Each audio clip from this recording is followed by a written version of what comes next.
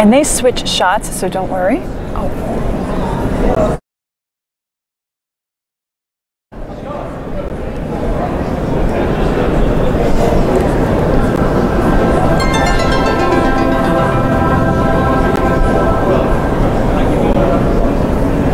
Hi everyone, and we're back here at the GuideWell Insights Lounge. This is Kate Warnock coming to you live from the AHIP Institute and Expo.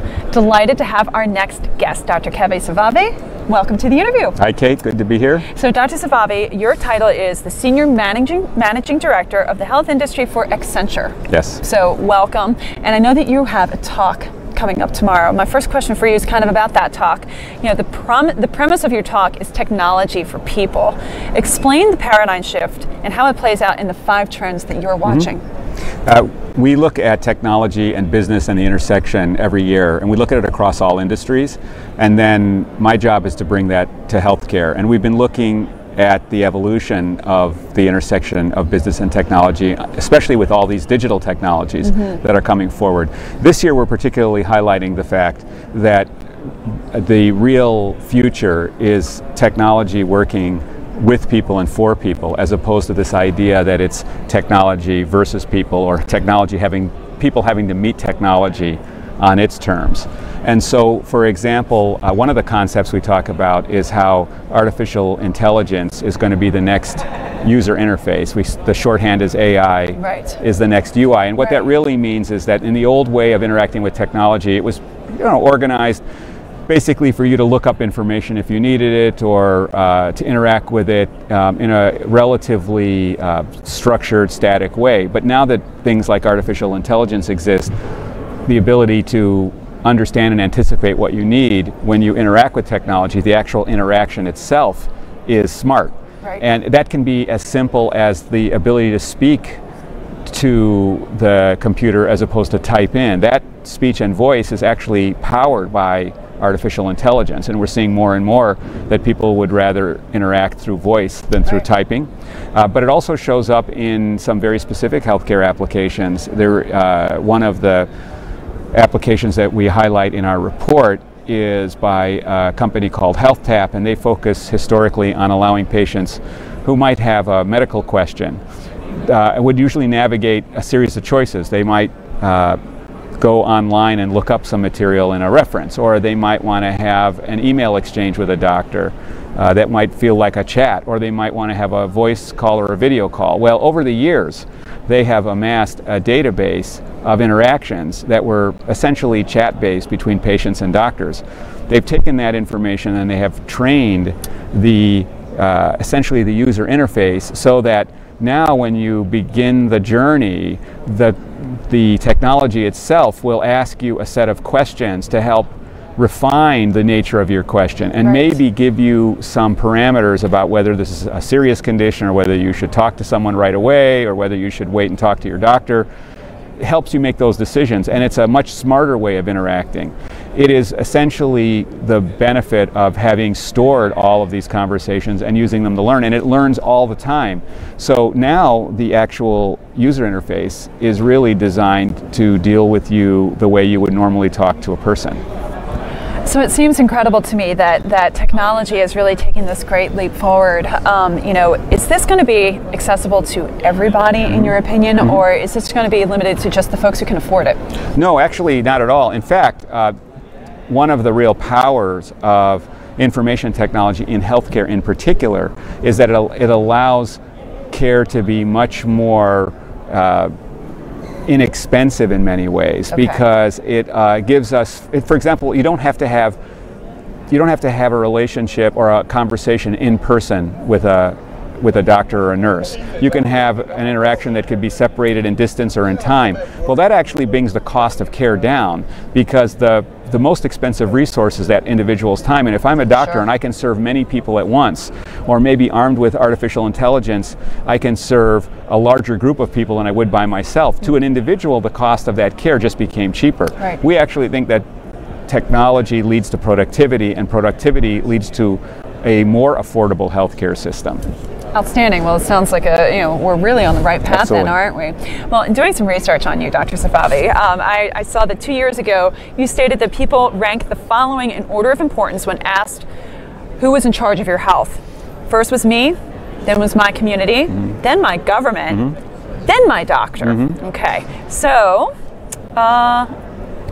do you think that the industry would be surprised by that order?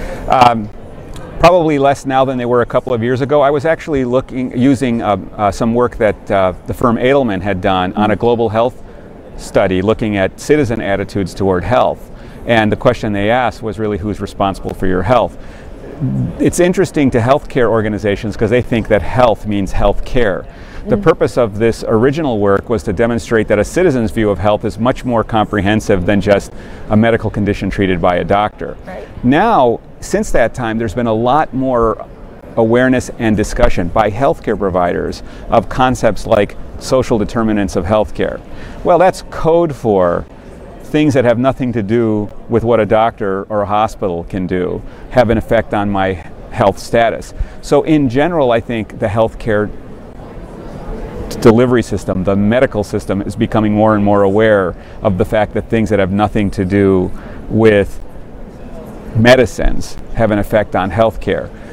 The other part of this is really the concept of accountability and responsibility. And our society continues to really emphasize the notion that we're ultimately responsible for ourselves, right? We talk about things like how diet and exercise matter toward your illness. Sure. So I'd say overall, there's a much greater awareness that when it comes to health, the first stop is ourselves and our community. And really, it's for our illnesses that we go to the medical system. Right, right. It really is so much more than just that discreet visit to the doctor's office, isn't it? Absolutely. All right, well, another thing that I was able to find from your background, Dr. Zavvavi, you recently wrote about physicians' potential conflict of interest between patients and payments. Can you recap the 3 suggestions that you made to solve for that conflict? The purpose of that article was really to recognize the fact that we have a real dynamic tension going on in our strategies for trying to healthcare more affordable. In the traditional model, which is you go to see a doctor and the doctor gets paid for the work that they do, suggests the fact that the doctor's primary obligation to you is really to you. In the new model, there's this idea that if the doctors were responsible for the totality of your healthcare costs over time and maybe your outcomes, that they might think about things differently. And the idea being that it makes healthcare more affordable over time for society. It turns out that there is no specific settled legal framework for whether a doctor's primary responsibility is to you as an individual or to society. And that's why all these payment models exist. I think that the most simplest first step here is ultimately one that is about transparency and disclosure. Actually, I would start with awareness. So an awareness from the physician's perspective that you're really balancing 2 interests, patient's interests and really the interests of society coming through the payment models. And from a patient perspective, there may not be a simple answer of A or B, but if you give patients the ability to understand that to some extent the payment models and how you might be compensated, there is some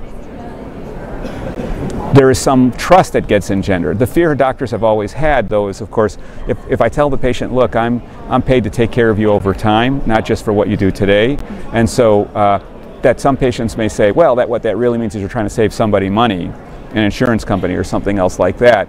On the other hand, they might say, well, actually, in the old days, you were just trying to make money, and now you're actually thinking about it differently. So you might see it cut both ways, right? Right. So there's no right answer. And I think it's about the relationship, isn't it? Absolutely. I mean, that you are looking for it to be a longer-term sort of relationship, which is the right kind of dynamic to have. Right, and the way I think about it is trust is the central issue, and transparency is an input to trust. Right. And so these unspoken assumptions, if they come back to a patient who didn't realize it, that undermines trust. If they know in advance, that might advance the cause of trust. Understood. Okay. All right. Well, our next question for you, which is fascinating. All right. So another one that I want to kind of get your perspective on is blockchain. Okay. what's your opinion of blockchain's use case in healthcare, and what will really help this technology gain traction? I think we're hearing a lot on the periphery, but there's not really a lot of meaningful, I mean, even here at AHIP, there's not necessarily a whole track just devoted to it. So what's your opinion on it? Well, certainly blockchain is one of the new emerging technologies that has lots of promise in many industries. It's also relatively poorly understood. And its primary use case right now, obviously, is in financial transactions. So people think about cryptocurrency and Bitcoin. Right. But there are certain attributes of blockchain, like its ability to maintain a chain of ownership or provenance, so you actually know who did what, and it's always there's an integrity to it, and the fact that the way blockchain, which is a distributed ledger, it's really more of a math model, is executed through technology, is very secure in the way it's encrypted, has certain benefits. So right now, the healthcare use cases are really in discovery mode. It's much more advanced in its commercial use in financial services. There is organizations getting together to try to figure out what the standards would be. We are involved right now in, I would say, research and development efforts, thinking about using blockchain around payments. Right. So keeping track of the payments and payer contribution and patient contribution and handing the information to different parties. There is some thought that it might be useful for the transmission of medical records, or at least identity associated with medical records, so there's some R&D around that. I think it's still pretty much in its early days in terms of knowing what the use case is going to be. It will have a meaningful effect on healthcare, but it's not clear exactly how fast and what domains it will come out first. Interesting. Okay, so fintech obviously well ahead in the use case, but maybe because it's a more straightforward sort of line of sight for that kind of technology. And when you're talking about financial transactions and money, actually the range of variables in the data are smaller. Right. Right, absolutely. Well, Dr. Safavi, it was so wonderful having you here and hearing about the trends that you're keeping an eye on, and best of luck with your presentation. Great. I know that you'll have a really interested audience. So again, thanks for joining us here at the GuideWell Insights Lounge. Thanks so much. My name's Kate Warnock. Keep watching. We'll be up soon with another interview.